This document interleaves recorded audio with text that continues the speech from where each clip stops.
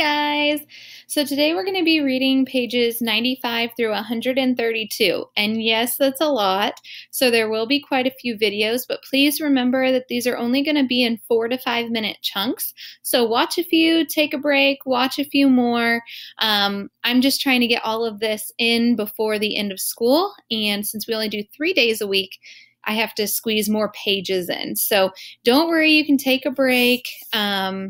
They're only 4-minute, 5-minute sections, so you can do it. But let's get back to Wonder. Now remember, we're on Via's perspective. After school. I hear we're driving you home today. It was Miranda in 8th period. She just sat down at the desk right behind me. I had forgotten that Mom had called Miranda's mother the night before to ask if she could drive me home from school. You don't have to, I answered instinctively, casually. My mom can pick me up. I thought she had to pick Augie up or something. It turns out she can pick me up afterward. She just texted me. Not a problem. Oh, okay. Thanks. It was all a lie on my part, but I couldn't see sitting in a car with the new Miranda. After school, I ducked into a restroom to avoid bumping into Miranda's mother outside. Half an hour later, I walked out of the school, ran the 3 blocks to the bus stop, hopped on the M86 to Central Park West, and took the subway home. Hey there, sweetie, Mom said the moment I stepped through the front door. How was your first day? I was starting to wonder where you guys were. We stopped for pizza. Incredible how easily a lie can slip through your lips. Is Miranda not with you? She seemed surprised that Miranda wasn't right behind me. She went straight home. We have a lot of homework. On your first day? Yes, on our first day, I yelled, which completely surprised Mom. But before she could say anything, I said, School is fine. It's really big, though. The kids seem nice. I wanted to give her enough information so she wouldn't feel the need to ask me more. How was Augie's first day of school? Mom hesitated, her eyebrows still high up on her forehead from when I'd snapped at her a second earlier. Okay, she said slowly, like she was letting out a breath.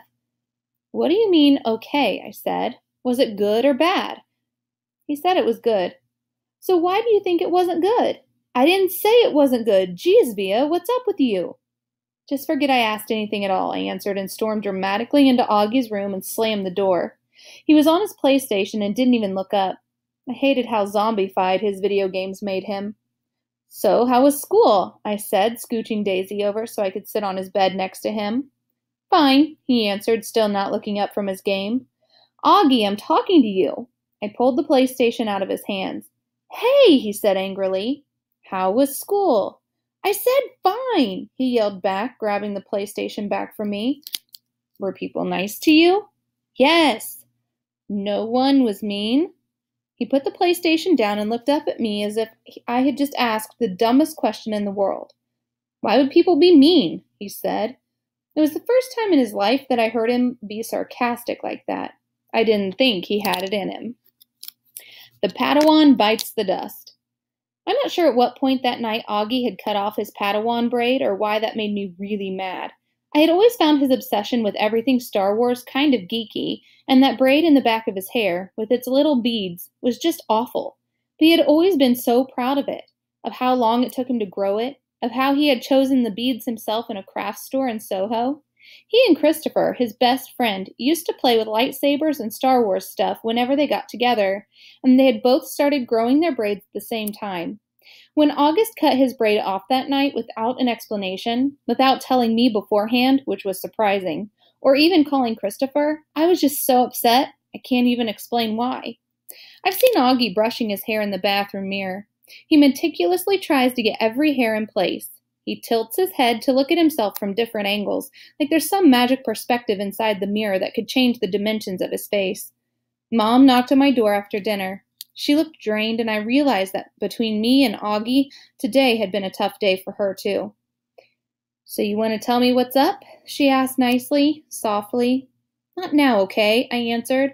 I was reading. I was tired. Maybe later I'd be up to telling her about Miranda, but not now. I'll check in before you go to bed, she said, and then she came over and kissed me on the top of my head.